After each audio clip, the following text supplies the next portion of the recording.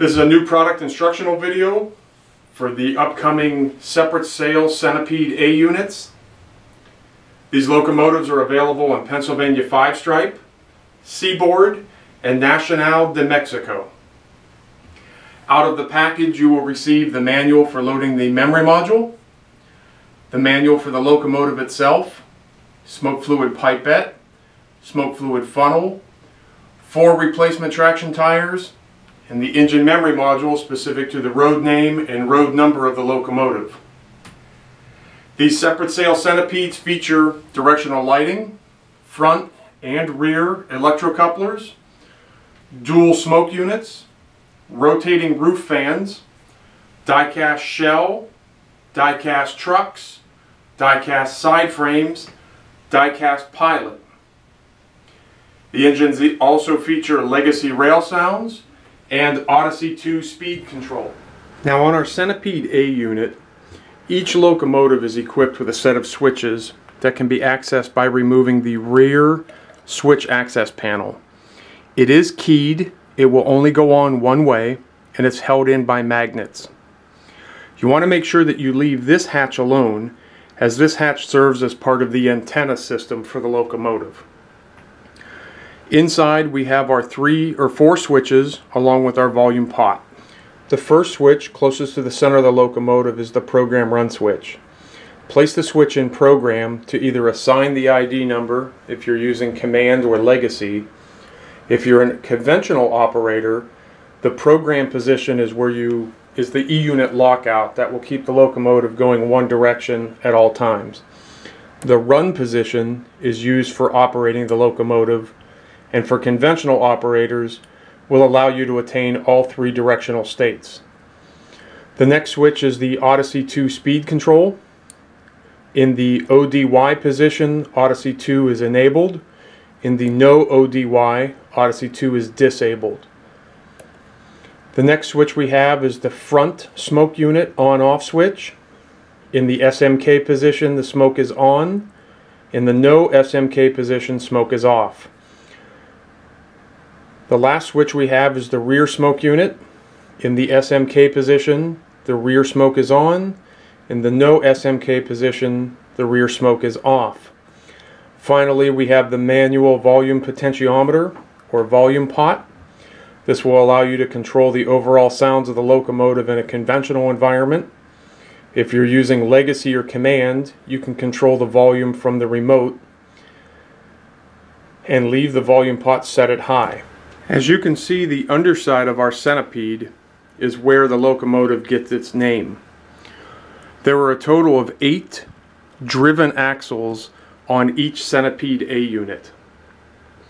Before we put this locomotive on the track, we want to make sure that we properly lubricate these trucks and collectors to prevent any unwanted squealing or squeaking when the locomotive is being operated. To do this, we're going to use our oil bottle with our needle applicator. What we want to do is place a small drop of oil on the axles where they go through the bearings in the truck blocks. Just a small drop is all that's necessary on each axle where it goes through each bearing.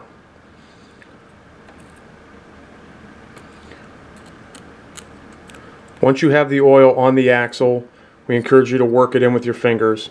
This will help lubricate those bearings in that axle and prevent any unwanted squealing. Next, we want to do the same thing to each of the 4 axles on the power truck. Both sides, between the gear and the bearing and the wheel and the bearing on each side. Repeat the steps for each axle on the rear truck as well as the front truck, the trailing truck, and the pilot truck. You also want to put a small drop of oil on the axle for the collector and work that in with your finger. This will prevent the collector from making any type of squealing sounds that you really don't want to hear when you're operating this type of locomotive.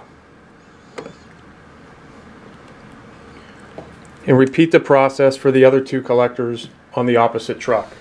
Now before we get our separate sale Centipede on the track, we want to make sure that we load the engine memory module so that we can tell our legacy remote everything about the engine that we're going to control. Using our numbering convention of the last 2 digits of the road number, the separate sale Penske 5-stripe Centipede is cab number 5821. So we're going to use engine 21. We'll take the engine memory module and insert it in the top of our cab with the silver circle L facing up. We'll press the info key one time and the button under load. This tells us it's a Pennsylvania 34676 Centipede, number 5821. Load engine data. We press yes. Engine data is loaded. We remove the orange module and take just a few minutes and show you what this has done. It's already assigned our name. By pressing the scroll button, we can see that the type is diesel. Scroll again has set our control to legacy mode, and scroll one last time has set our sounds to legacy rail sounds. To exit this menu, we press the info key. The cab number displays momentarily. Pennsylvania Centipede scrolls across the top. What this has done for us down here is we press engine 21.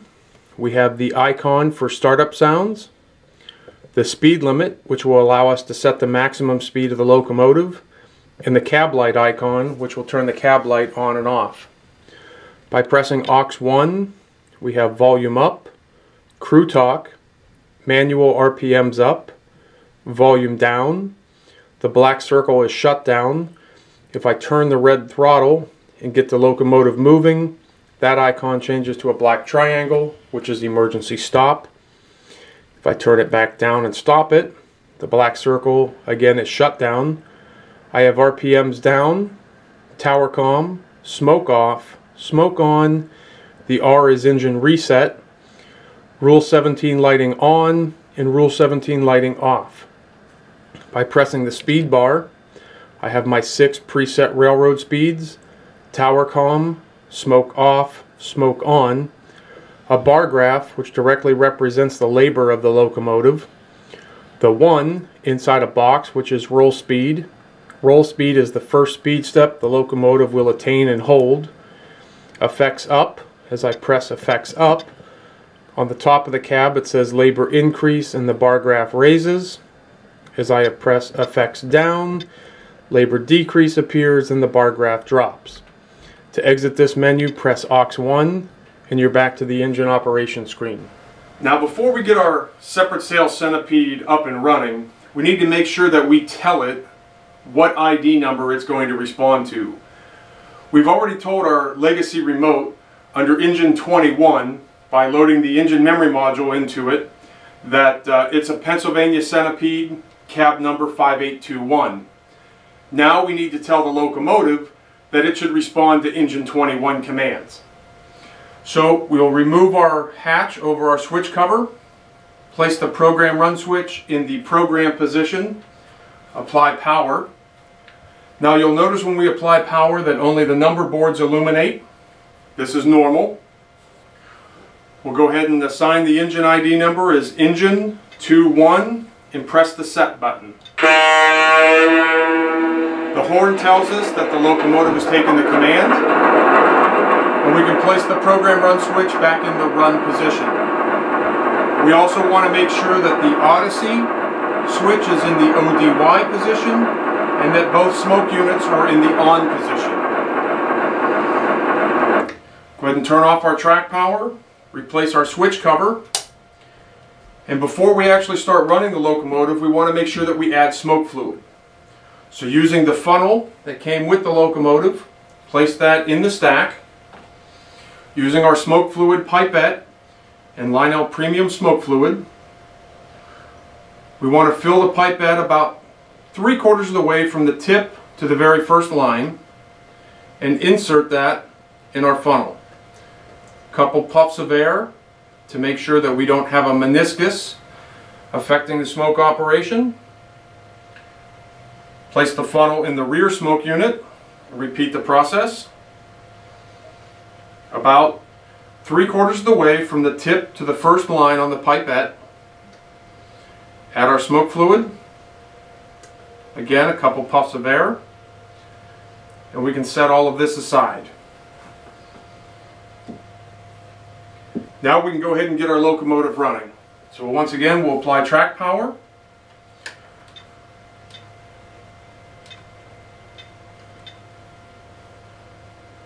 When track power is applied, only the number boards come on. I'm going to press engine 21 on my legacy remote and press and hold the startup or the power on icon in the lower left hand corner of the touchpad so you can hear the dialogue. Dispatcher here. Do you copy? Over. Roger that. Please start her up and stand by for track orders. Copy that, dispatcher. We'll get up and running. Out.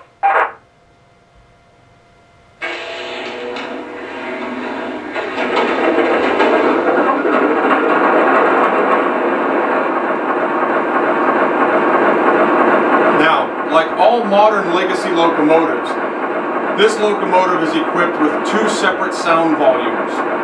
The first being the global sound volume, which we're going to adjust now so I don't have to compete with the locomotive. We access that by blowing the horn once, and then pressing the sound or the volume down icon on the touchpad. That bell sound tells us that we're controlling the global sound system. Now I'm going to blow the horn again so you can see how that has affected the horn volume. Not nearly blasting the speakers out of your computer. The other volume we have that we can control are the background sounds. This would be the prime mover, tower comm, crew talk, squealing brake, coupler sounds, etc. We can control that volume separately by pressing the aux1 or straight arrow key on the remote and then pressing the volume down icon on the touchpad. And if I hold it, you can hear that the volume of the background sounds has gone down completely, but I still have I still have the volume that I set on the horn, as well as the bell. So, let's bring those background sounds back up, press aux1 with the straight arrow key, and then the volume up icon on the touchpad. Okay. Now we're going to go ahead and turn the smoke unit on. I'm going to turn the smoke unit to high. And it's normal for it to take a few minutes for the smoke to start appearing, or in this instance, it fires right up. If it does take some time, it is normal. It's okay. The amount of smoke that you get out of the locomotive when it's at idle will be less than you get out of the locomotive when it's running. We're going to go ahead and turn the throttle and get the engine running. You'll notice that the cab light will turn off, and the front headlight, if Rule 17 lighting is on, the front headlight will get brighter.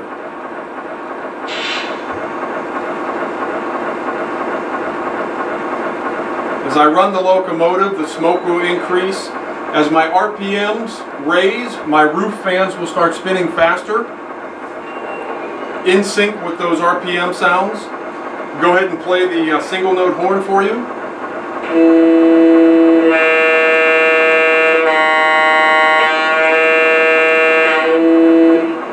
The bell.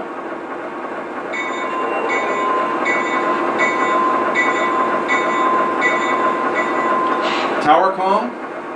Dispatcher here. All clear inbound. Over. Copy that. Out. Crew talk. Dispatcher, how's that track look? Are we clear? Over. Yes, you have a clear track. Over. Thanks, dispatcher. Green lights ahead. Out. I'm going to go ahead and slow the locomotive down with the brakes so you can hear the squealing brake sounds. Locomotive is now at idle. You'll notice that the volume of smoke will diminish and will drop down till there's virtually no smoke coming out of the locomotive. This is normal. I'm going to go ahead and open the front coil coupler using the F button on the legacy remote. And now I'm going to go ahead and use the R button to open the coil coupler on the rear of the unit. Direction will make my front headlight come off, turn off, and my marker lights turn on. Locomotive is now in reverse. Press direction again, marker lights go out, front headlight comes on. These separate sail centipedes are also equipped with what's known as sequence control. Sequence control is a series of dialogue that is based solely on throttle responses. So to enter sequence mode, you simply press and hold the aux1 key for 3 seconds, and the locomotive will give you 2 bells and a short horn blast to tell you that it's entered sequence control. Go ahead and press aux1 now. 2 bells and horn, I'm now in sequence control. So now when I go to speed step 1, the locomotive doesn't actually move, but I get some horn sounds, get some tower comm, and now I'm going to go ahead and get the engine running by moving it to speed step 2. From speed step 2 to speed step 23, the bell will stay on. Once I get over speed step 23 into speed step 24 and above, the bell will turn off automatically.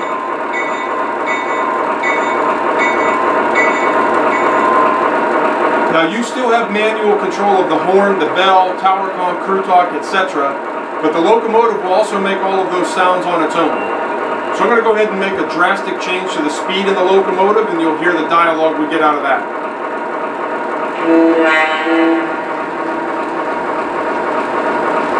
And another drastic change down. I'm at slow speed. Out. And finally, I'm going to go ahead and start slowing the engine down.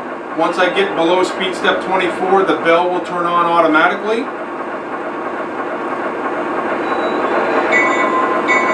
And will stay on until I reach the number 1 speed step, at which point the bell will turn off. But the locomotive is still at speed step 1. When I go to speed step 0, I'll get a dialogue. Train is at a complete stop. We'll let you know when we're underway. Out. Okay, now to exit sequence control, I simply press the aux1 or straight arrow key, and then the R icon on the touchpad. That horn tells me that we have now exited sequence control and we're back to manual control. I can load fuel in my locomotive by pressing and holding the R or the reset key on the touchpad, and it sounds like this.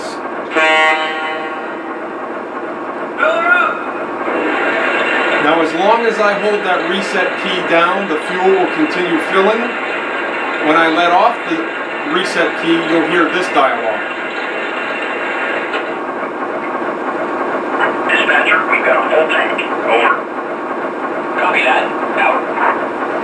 Okay, now I'm going to go ahead and play the shutdown sequence, which is the aux1 or straight arrow key and the black circle in the center of the touchpad. Dial down, no speed. Out.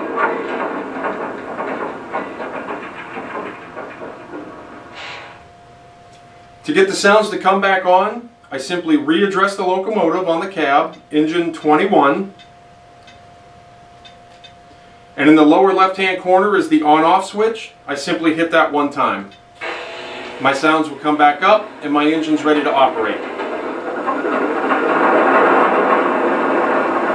These separate sail centipedes are the only centipedes that have both a front and a rear operating coil coupler on just the A unit alone. The Vision Line AA centipede set has only a coil coupler on the front of the A units.